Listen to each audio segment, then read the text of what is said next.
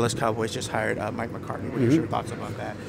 Well, initially it wasn't something that blew me away, but let's give respect where respect is due to Mike McCarthy. He's a guy that's coached in the National Football League in the head coaching position for 13 years, went to the postseason 9 times, and he's hoisted that Lombardi Trophy. He's a champion. And so when you look at it from that perspective and you consider all the things that go into being a head coach and the fact that he did it for 13 years, with a strong degree of success, you have to give respect where respect is due, and in all seriousness, applaud the hire by Jerry Jones and Stephen Jones and the Dallas Cowboys.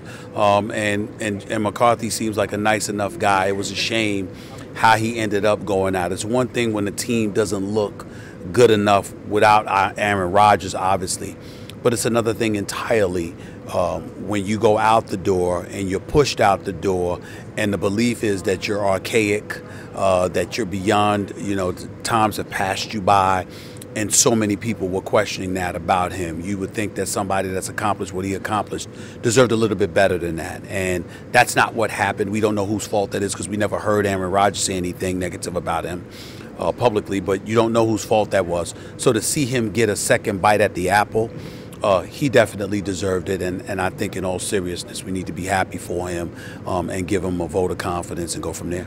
What is your picks for this weekend? Obviously, we got 4 playoff games. What are your thoughts? Who do you think is going to win those 4 games? Well, I think Kansas City and Baltimore are going to win their games. I think that all season long what we've been seeing from them, I think Deshaun Watson has a better shot than Ryan Tannehill of upending that, assuming that offensive line can protect Deshaun Watson. But in the end, we've been waiting for the Lamar Jackson-Patrick Mahomes collision course. So in all honesty, my pick is sort of wishful thinking, wishing that it's Baltimore against Kansas City. Let's see what they got. In the NFC, I'm sorry, you got San Fran. They're about to do their thing, and we'll see what happens with them. Obviously, Green Bay against Seattle. We'll see what happens with that.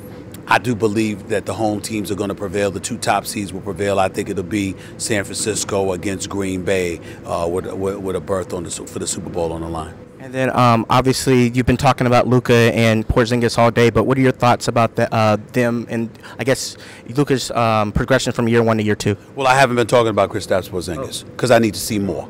He's been out the last 4 games. We know that he's got some injuries, and he's coming back from a nasty injury when he was with the New York Knicks.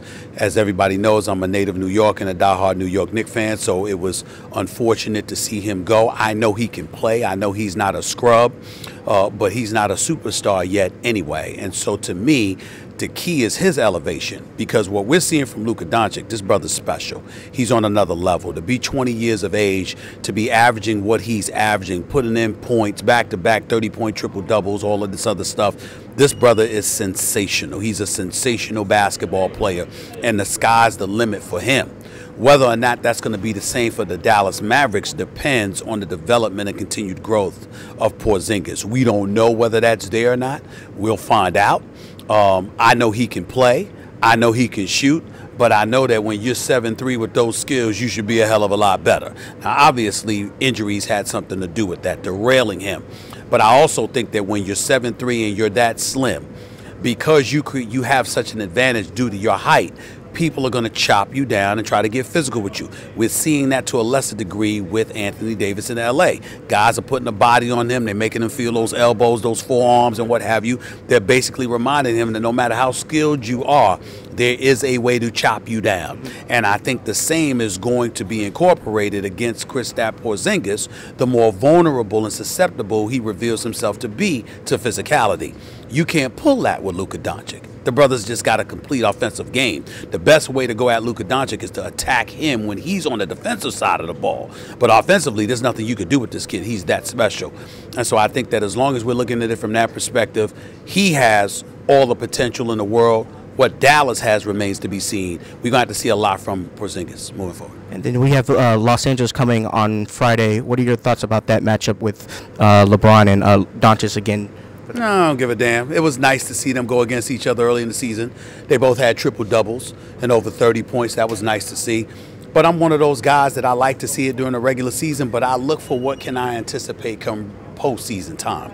And that's going to depend on the development of the Dallas Mavericks. Remember, Anthony Davis is traveling, but we don't even know he's going to play that game. LeBron James is in his 17th year. He is 35 years of age, and I might be one who demands that he shows up against Kawhi Leonard because Kawhi Leonard called him out. But I'm not going to knock him if he has less energy than a 20-year-old in his second year in the league when he's 35 years old and in his 17th season in the NBA. I'm going to show a little bit more compassion and respect for a 3-time champion and a 4-time league MVP to put so much mustard on a regular season game. I'm not going to do that to him. It'll be nice if he shows up and plays lights out, but it doesn't really amount to much because we know what we're looking for from LeBron takes place in April, May, and June. Thank you. All right. Thank you. Take it easy. Thank you. All right. Hey there, NBA fans. For exclusive NBA content, subscribe to Fanatics View YouTube down below.